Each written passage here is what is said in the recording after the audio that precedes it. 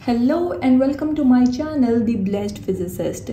We have already completed two of the examples of Lagrange equation of motion, and now we are going to proceed with third. Before we proceed, please subscribe to my channel and don't forget to press the bell icon so that you get notified as soon as I upload a new video. Okay, so if you remember, in the simple pendulum example,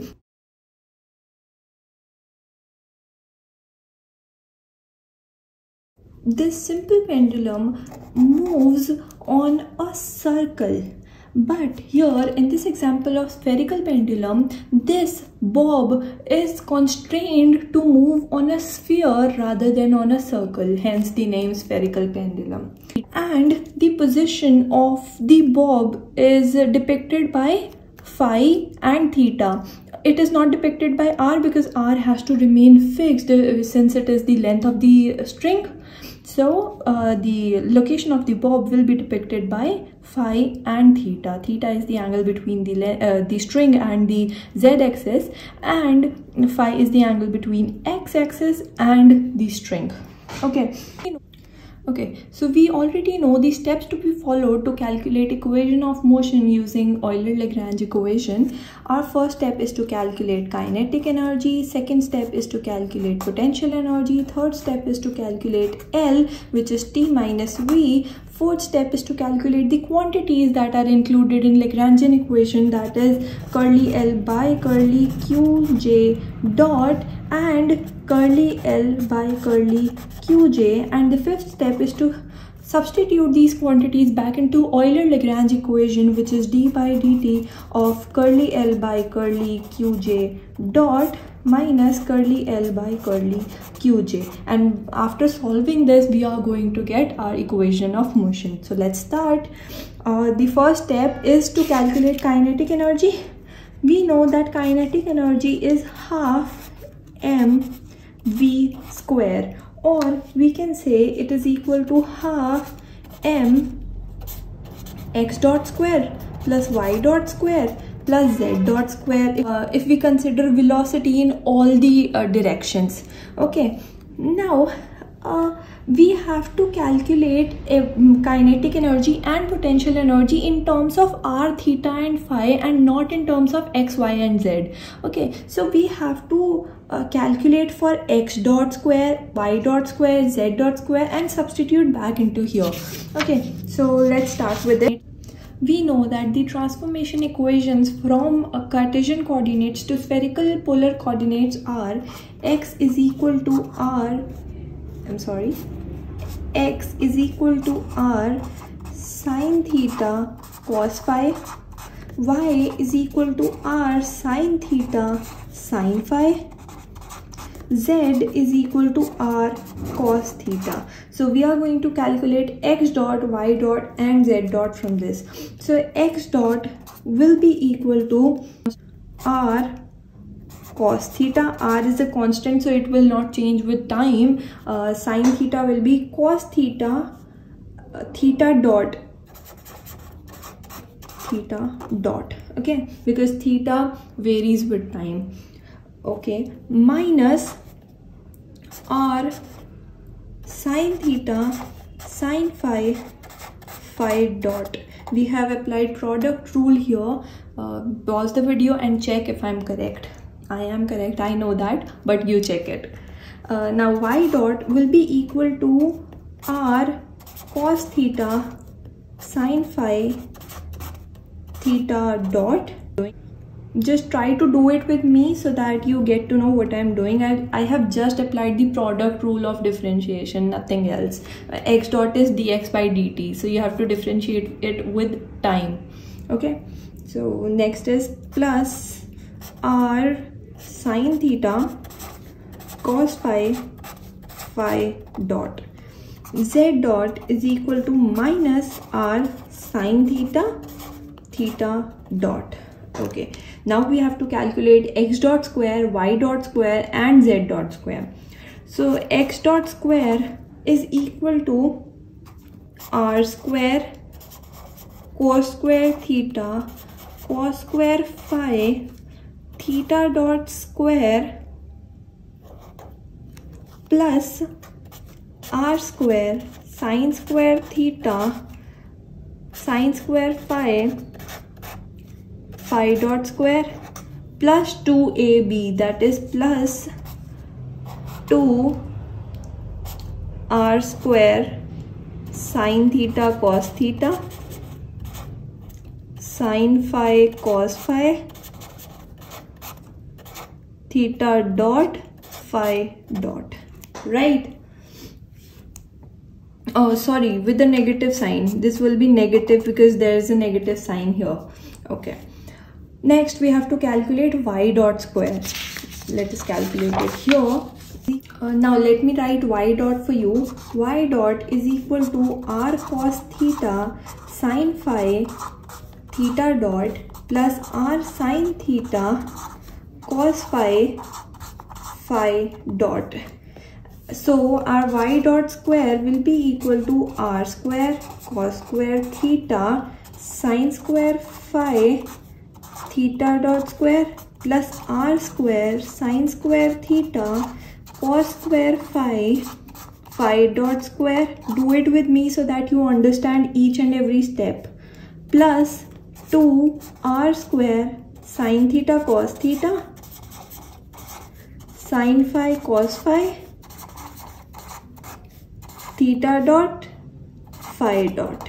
Okay, next our z dot was minus r sine theta dot. So our z dot square will be equal to r square sine square theta dot square. We have to calculate kinetic energy T, which is equal to half m x dot square plus y dot square plus z dot square. So we have to add all the three quantities, that is x dot square, y dot square and z dot square. So what we get by adding them,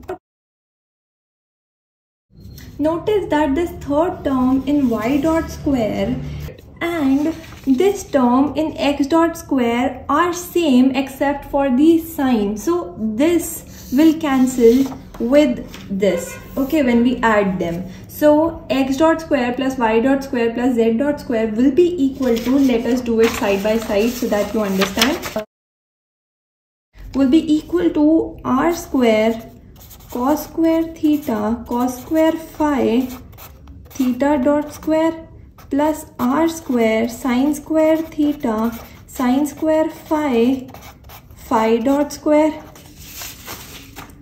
plus r square cos square theta sine square phi theta dot square plus r square sine square theta cos square phi dot square plus r square sine square theta dot square.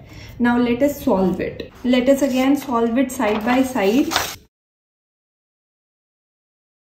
So we have theta dot square here in this term and theta dot square here in this term. So let us take r square cos square theta and theta dot square common from these two terms and r square sine square theta phi dot square common from these two terms. Okay, so let me write it. X dot square plus y dot square plus z dot square becomes equal to r square cos square theta dot square cos square phi plus sine square phi is equal to 1 plus r square sine square theta phi dot square and sine square phi plus cos square phi is equal to 1 plus our last term r square sine square theta dot square. Okay, let us take r square theta dot square common from these two terms. Okay, so we get r square theta dot square plus r square sine square theta phi dot square. Okay, so we have to substitute this into our equation of kinetic energy. So T becomes equal to half m r square theta dot square plus r square sine square theta phi dot square. You can write this equation of kinetic energy directly if you want to, but I prefer solving it because I can't remember it as it is. There are many chances of making a mistake while remembering them, so it's better to solve and show it to the examiner that you know it, how we have taken it out. Okay, so we have obtained kinetic energy T. Now let us calculate the potential energy V. Okay, V is equal to mgh. Let us see our diagram again. So according to our diagram, our height is the z-axis. So if we try to calculate height in terms of r and theta, which is the angle between the z-axis and the string, so let me draw this bob here so that it becomes more easy for you to understand.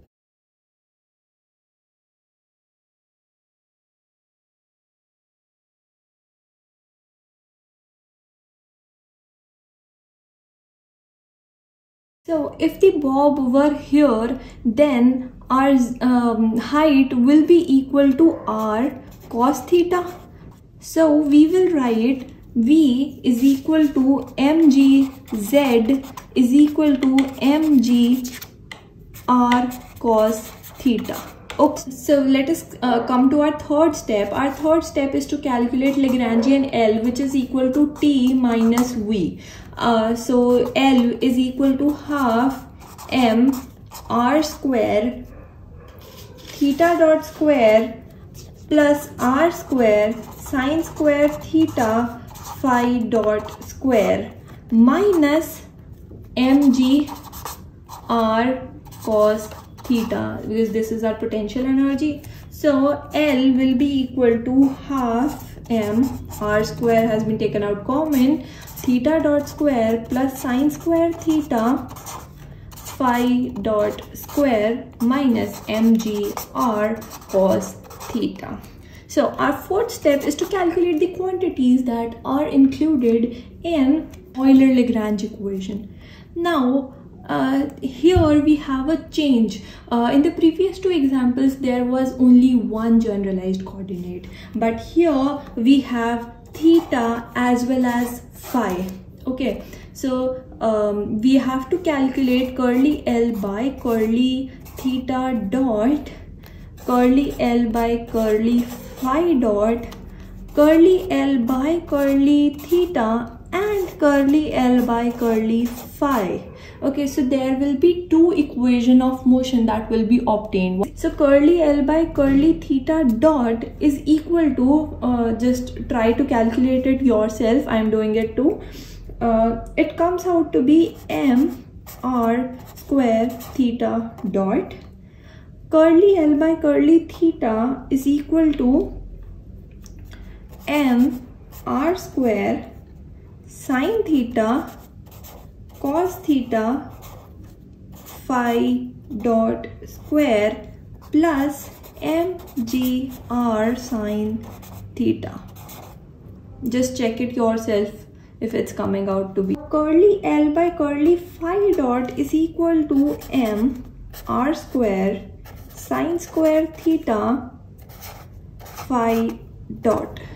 And now since L does not contain phi in it, so curly L by curly phi is equal to 0.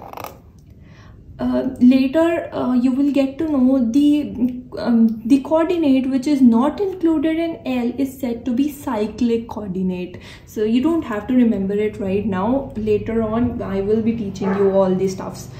Okay, now the fifth step is to substitute these quantities back into our Lagrange equation. We have two Lagrange equations now. One will be in terms of theta, d by dt curly L by curly theta dot minus curly L by curly theta, and other will be d by dt of curly L by curly phi dot minus curly L by curly phi is equal to 0.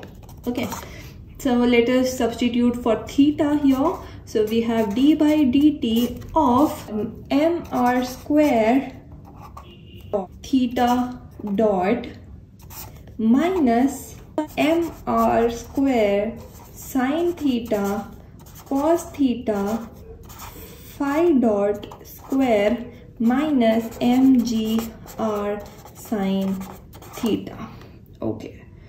And if we substitute it for phi here, we get d by dt of m r square sine square theta phi dot minus 0 is equal to 0. Okay. So we have m r square theta double dot minus m r square sine theta cos theta phi dot square minus mgr sine theta is equal to 0, and mr square d by dt of sine square theta phi dot is equal to 0. So these two are the required equation of motion for spherical pendulum.